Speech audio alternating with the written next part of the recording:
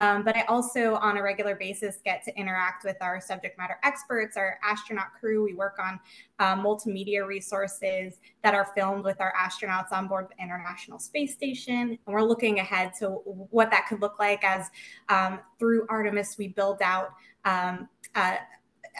habitation on the lunar surface, and eventually with Artemis 3 looking at building our lunar gateway, which will essentially be a space station, but one that orbits the moon instead of the Earth. So we're really making a presence happen in space as we continue to explore, and I get to be on the side that bridges the technical expertise with the education community. And it's just a really cool spot to be. I love showing up every day, and I'm really excited about the work that I get to do.